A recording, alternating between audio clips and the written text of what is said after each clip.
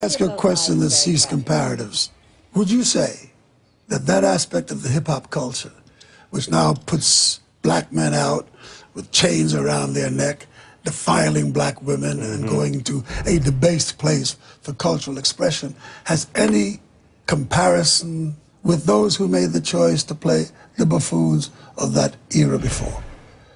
Do you find that there is Great another question. Do you find that there's I another knew I loved you for it. Great question. Yeah, absolutely. There is something, what I talked about, the minstrelsy and wanting to play that black buck, figure, ignorant, like we are reveling in that, absolutely. Well, don't you find that as offensive?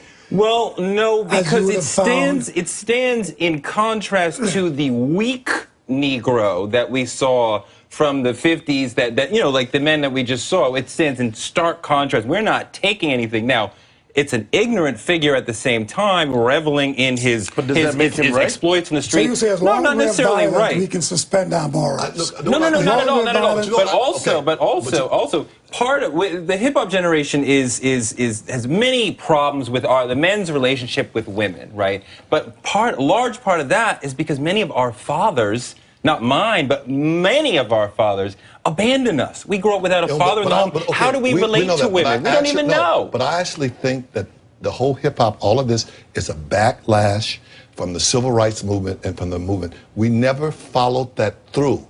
We were supposed to be free, and this dream never came true. And I think the kids are defying, they're angry about it. That we didn't make it the way it should be. There is that. We marched, we got hosed, we got bit by dogs, and where are we? I just think that I think those slick white people up in the boardroom iced us again. Yeah, I can believe that too. And put something on the table that was so seductive and so hard to resist. Look, when I hung out up in the South Bronx with Africa Bambaataa and Melly Mel and watched the dawning of the hip-hop culture, it brought to me a profound sense of a wonderful thing that was in our future.